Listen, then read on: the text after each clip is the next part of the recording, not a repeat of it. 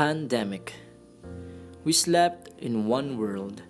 Suddenly, we realized that life we've had is no longer romantic. It has no more magic. Hugs and kisses became weapons, and the act of visiting our loved ones became an intimate act of love. Suddenly, we realized that money is not that powerful, and power is not that valuable.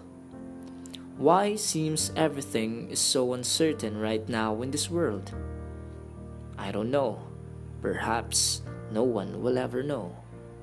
But I know one thing that would at least respite our monotony against the current circumstance, and maybe will halt all the uncertainties and could make us enjoy our lives back. The situation has taught us that life is temporary. The pre-COVID normalcy were all gone for a toss, as so we are trying to learn living without them. It has taught us that it is our own and family that keep us safe. The reason why we must be proactive on following precautionary measures, such as of properly wearing face mask. It appears to be an easy thing to do, but it is often taken for granted by many. So in order for us to save our lives and the many people whom are also struggling, coping up on this extreme uncertainty, wear mask. Mask plays a big role in our life. It is very important, especially in our situation today, because of the pandemic.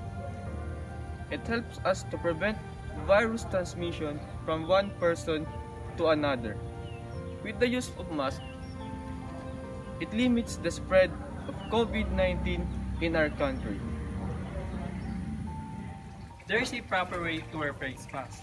Here, let me demonstrate. Blow. Feel if there's an air. If there's an air, there's a leakage. Same as here.